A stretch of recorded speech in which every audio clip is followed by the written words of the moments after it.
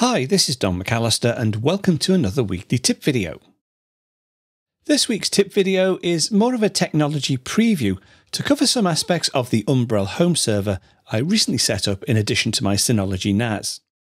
I mentioned this in a recent newsletter and this month's magazine, and I've had a lot of requests from members to cover the topic. The Umbrel Home Server has its own App Store with a ton of useful apps, but I really wanted to focus on just two aspects. Now, you may have already seen shows 1239 and 1241 covering the Lightning Network, the decentralized payment system that sits on top of the Bitcoin network, providing fast and virtually free transactions. The primary reason for me choosing to set up the Umbrel Home Server was to experiment running my own Bitcoin node as well as my own Lightning node from home. Now, I'm not in any way suggesting that everyone will need to or want to do the same, and I'm not going to go into great depth and provide you with step-by-step instructions, but enough people have expressed an interest to briefly cover it this week. So let's take a look at the Umbrel Home Server.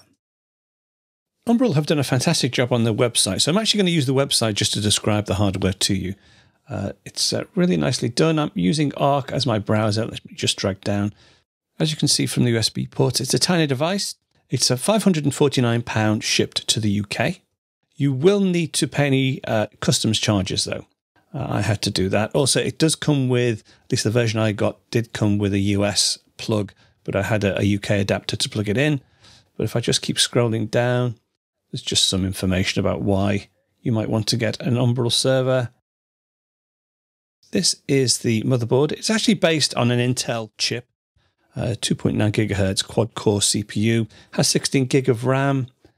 If I scroll down a bit further, you'll see it's got gigabit Ethernet. It has 2 terabytes of superfast NVMe storage, and it also has 3 USB 3 ports as well. It has a built-in fan. It's whisper quiet, and it is very, very quiet. I have it on my desk, and you can't hear it at all. You can get it up and running in 30 seconds. So basically, you plug in an Ethernet cable, and then you plug in the power cable.